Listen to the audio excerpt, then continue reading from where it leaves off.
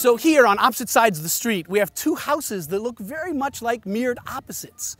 These houses were built just after the colony dissolved by two trustees who helped to run the colony in its final years, Swanson and Jacobson.